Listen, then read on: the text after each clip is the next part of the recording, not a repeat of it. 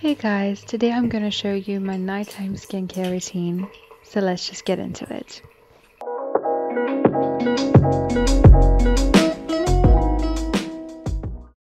First up is makeup remover. I just put some on a cotton pad and then I wipe it all across my face.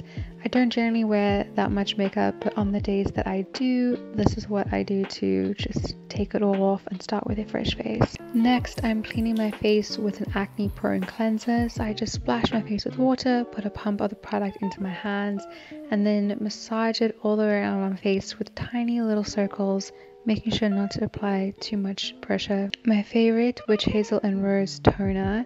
I just put this on my pad again and I wipe it all the way across my face just to clean up any excess dirt that I may not have picked up on. This feels amazing. I'm using a rose quartz roller just to massage my face, only pushing in upwards directions to promote healing and blood flow.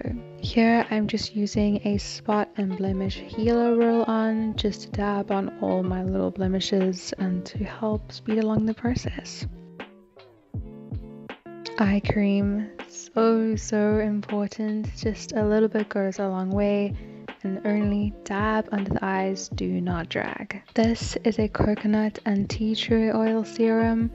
It feels amazing. It makes my skin feel super hydrated. I do end up on looking like a huge grease ball afterwards, but it's really worth how moisturized it makes my skin feel and all ready for bed. Now that my skincare routine is done, I get to unwind and relax and head to bed, depending on how rough the day has been.